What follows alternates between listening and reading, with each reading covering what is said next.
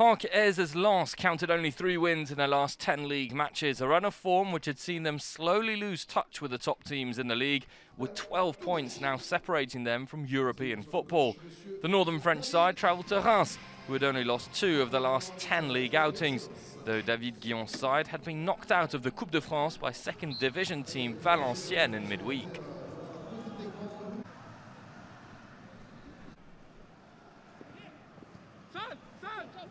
And it was the home side who took the lead in the first half. Boulaye, their top scorer, forcing a good save from Ligue. And ZENELI there to head in the rebound.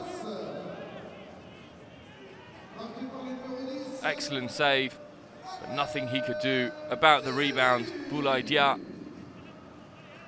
denied a goal, and ZENELI there to tuck in.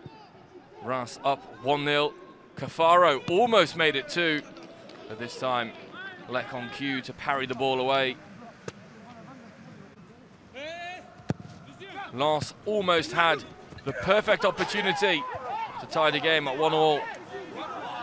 But Klaus's header clattered against the crossbar. Gaël KAKUTA's corners, a real problem for the home side, and a penalty was given. Studs forwards, a terrible challenge, and an easy decision for the referee. Up stepped Gaël KAKUTA, the man you'd expect to score, but he blasted the ball over, and Reims survive.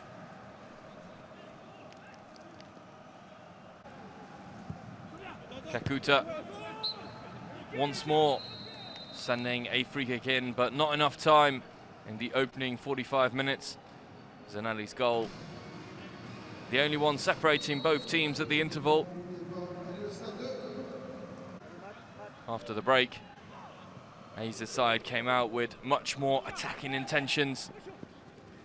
SOTOCA scoring the equaliser.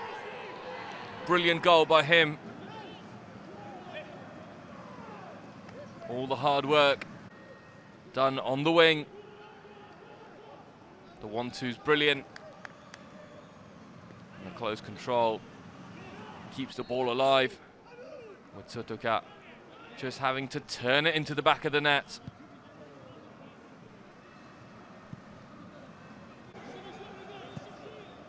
The last striker involved shortly afterwards, RAJKOVIC, with a first brilliant save and then a second off the line.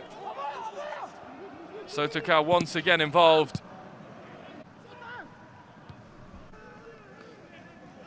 RAJKOVIC with 2 brilliant saves, but the best was yet to come for the Reims goalkeeper. The stop once again from SOTOCA, absolutely fantastic.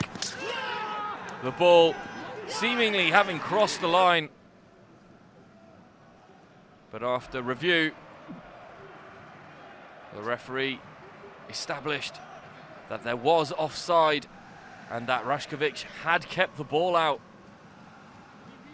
Goal line technology indicating the entirety of the ball hadn't crossed, and therefore SOTOCA second, not given by the referee. Honour shared in a fantastic match that Lens dominated as soon as they went behind. SOTOCA could have had a hat-trick on the day. Lens stay 6, whereas Reims are 13.